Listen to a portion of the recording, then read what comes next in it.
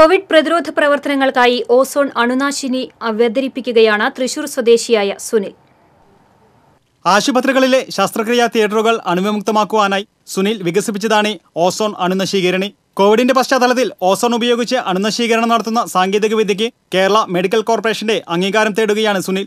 ഇത് ലഭ്യമായാൽ കോവിഡ് പ്രതിരോധ പ്രവർത്തനങ്ങളിൽ സുനിലിന്റെ കണ്ടുപിടുത്തം ദേശീയ തലത്തിൽ തന്നെ ശ്രദ്ധേയമാകും. അയ്യന്തോളിലെ ATM കൗണ്ടർ സുനിൽ ഈ സംവിധാനം ഉപയോഗിച്ച് അണുവിമുക്തമാക്കിയിരുന്നു. 10 മിനിറ്റിനകം ATM കൗണ്ടറുകൾ ഇപ്രകാരം അണുവിമുക്തമാക്കാനാകുമെന്നതാണ് ഇതിന്റെ സവിശേഷത. ഇപ്പം ഓസോൺ ഉപയോഗിച്ചിട്ടാണ് വൈറസിനെ ഡിസ്ട്രോയ് ചെയ്യുന്നത്.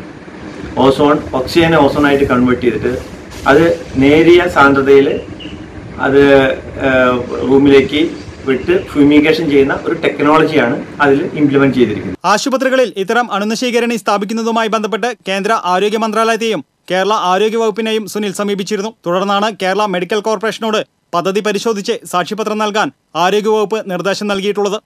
TCV news, Thrissur.